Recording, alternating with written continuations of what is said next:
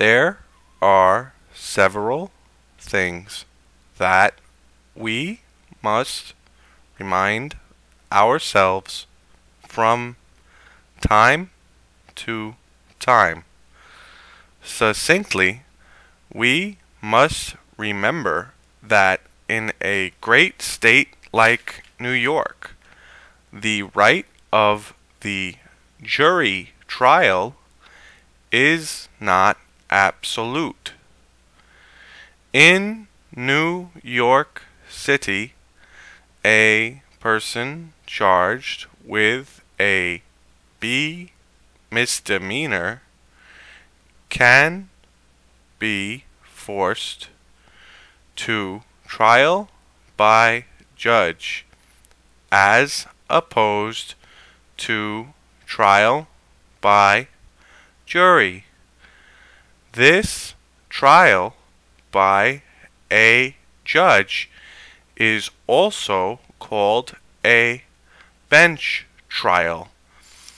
This can be confusing for a lay person like myself because we are taught that in America a person must be found guilty by a jury of his or her peers before he or she may be convicted of a crime.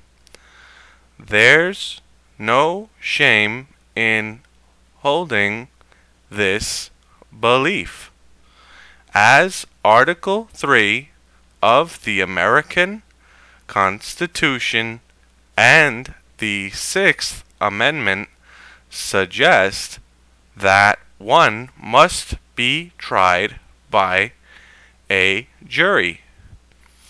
The Supreme Court of the United States decided that the right to a jury trial only pertains to serious crimes.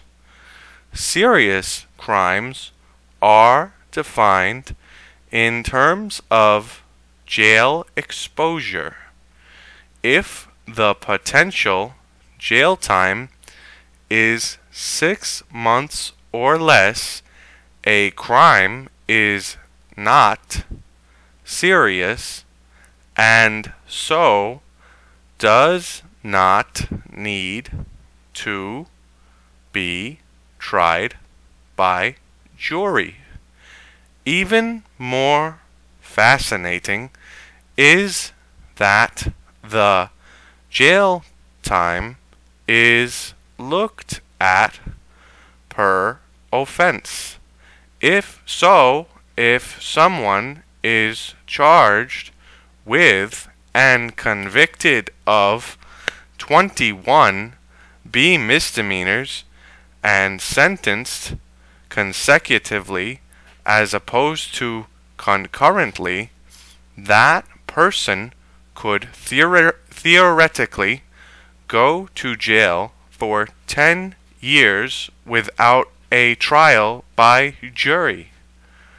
I think that the best way to find out what the American public think of this concept is to publicize it. Obviously, all of this information is available publicly and can be found easily in an internet age. The problem with nearly infinite knowledge is that we take it for granted and don't challenge our beliefs to see how accurate or inaccurate accurate they may be.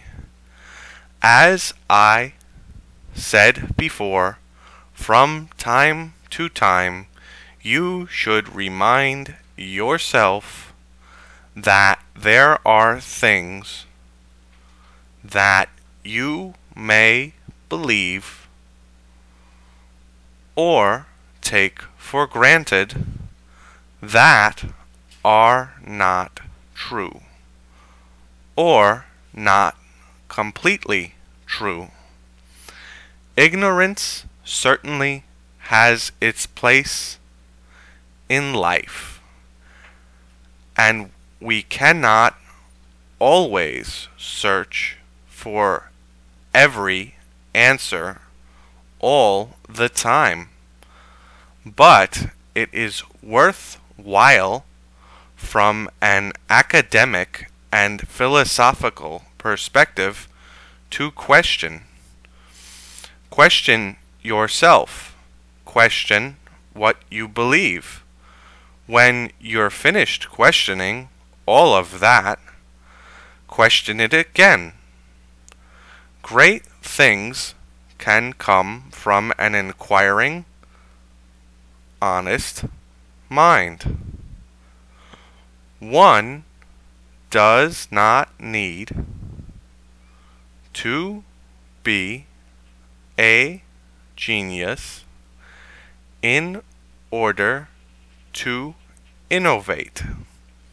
One need only be reliable, persistent, and considerate to become an agent of change in the local, state, national, or even international communities.